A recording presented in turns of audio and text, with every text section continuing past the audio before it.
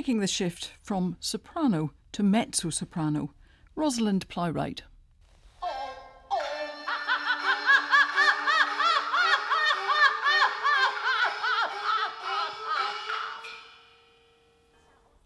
That wasn't Rosalind.